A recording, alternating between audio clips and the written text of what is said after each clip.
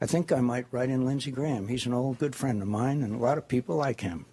The fact is, I can't, seriously, I cannot vote for either one. I just worry, frankly, and this probably has nothing to do with this debate, but I worry about the future of the Republican Party. We're going to have a lot of work to do after this election is over.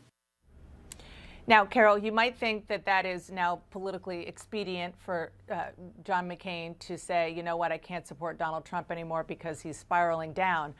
But it's not that simple, because John McCain relies on Trump supporters to win.